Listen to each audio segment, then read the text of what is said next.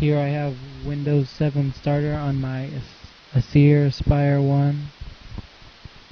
As you can see, it looks like a normal Windows 7, but you don't have arrow peaks, so you can't really see what's going on.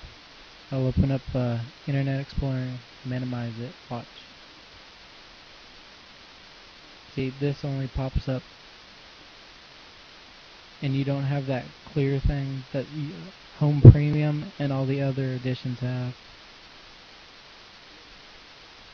Windows 7 doesn't really need much to run on because mine's a netbook and it runs perfectly because of a starter. Doesn't take much.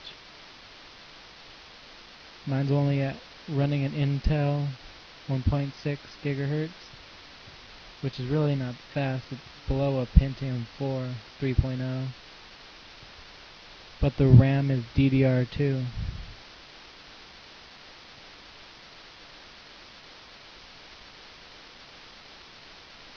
And the other feature you don't get is Windows Media Center.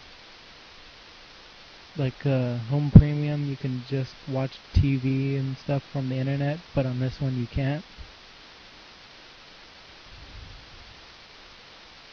So thank you for watching.